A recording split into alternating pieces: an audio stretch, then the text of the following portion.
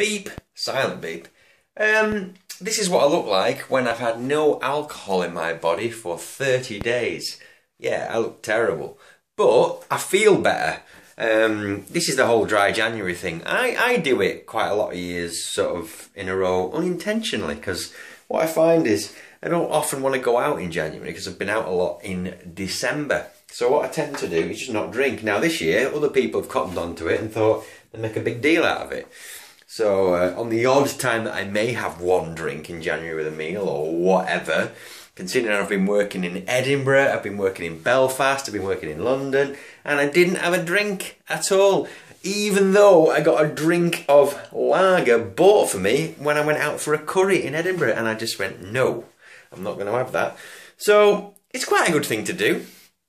Give yourself a bit of a dry period of time, and don't abstain, don't not have any liquid, because you'll probably die. But alcoholic beverages, you can skip those. So, I mean, this is just a little reminder for me. I remember doing a video, I think it was in 2000 and something, where I didn't drink for the month of January, but I struggled. I found it difficult because I was a bit of an alcoholic. Well, I wasn't alcoholic, I just drank a lot at that time. At the moment, I don't really drink that much because, I don't know, it's expensive, it's bad for you, etc. You know, you'll spend like falling over without even trying, or nothing.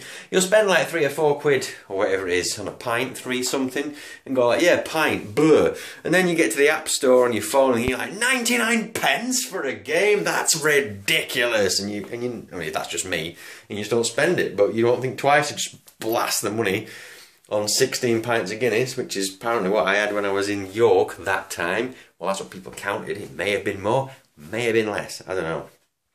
But just lately, this week, this month, trying to sort of be healthy after the old Christmas period, and I've done that thing where I'm starting to eat a lot healthier. Not just because it's January, just because, you know, I'm getting on a bit and it's not good to eat crap and all that kind of thing.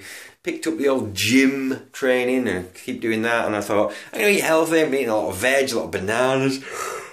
God, this is boring. But I actually feel really, really good. I feel mega positive. I feel like super duper happy and just good. I mean, I'm quite a positive person at the best of times and the worst of times. But at the moment, I feel like I've had something, you know, like a drug or something to make me feel good. And people say, you are what you eat. And technically, you are to a certain degree. And I've always heard that and completely dismissed it. But I actually feel, in these last week or two, in this month, I just feel better. I've got more energy. I'm on, you know, I have the whey and the branched chain amino acid thing with the gym in the morning, in the evening. I have loads of steamed veg every day. I have bananas every day. I have loads of eggs. I have chicken fillets.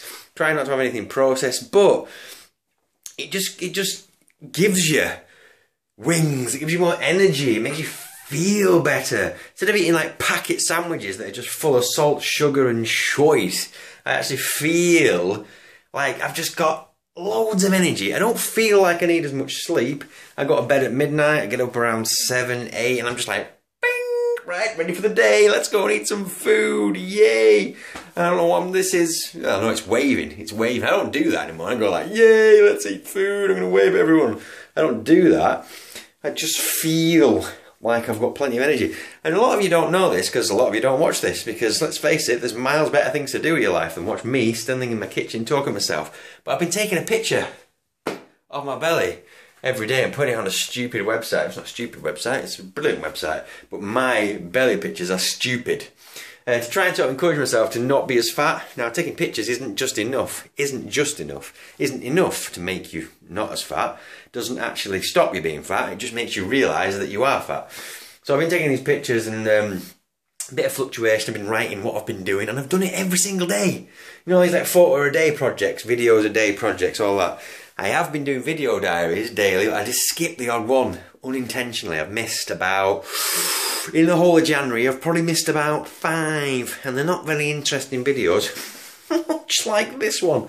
But They're informative. I just watched the first one from December. Well, I started it on the 31st of December.